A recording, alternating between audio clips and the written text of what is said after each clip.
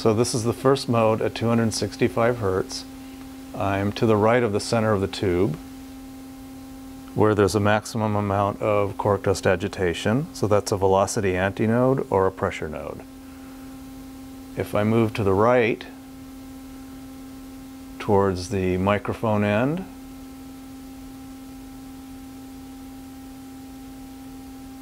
you see that there is no quark dust agitation. So that's a velocity node or a pressure antinode. So what's happening is that the air molecules are alternately slamming up to the end of the tube and then moving away from the tube. So we get a maximum pressure swings. If we move back,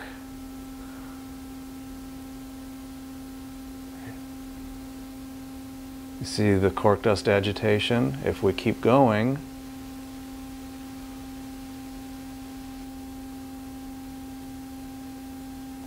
you see that there is no quark dust agitation here in the center of the tube.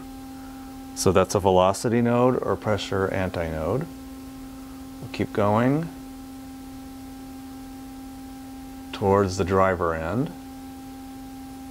And you see here that now we're getting this quark dust agitation again. And I'll keep going towards the driver end.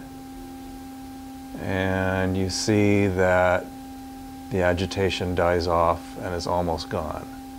It's not completely gone because that driver end is not really a great node. The node is actually somewhere inside of the driver there where you can't see it. So in this first mode where we have no agitation here, we have a lot of agitation here, none here, a lot here, and none here. This is like the waves on a string experiment where we have a loop, a node, a loop, a node, and of course a node over here. So that corresponds to one full wavelength. So you'll measure the distance between nodes by measuring from the microphone end to wherever you think there's the least amount of agitation. So now let's sweep up in frequency and we'll look for the next mode.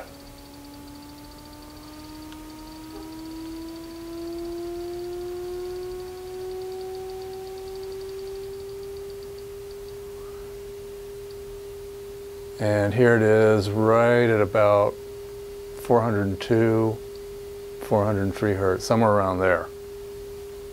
And here's a close-up of the tube. So on the left side, there's almost no vibration.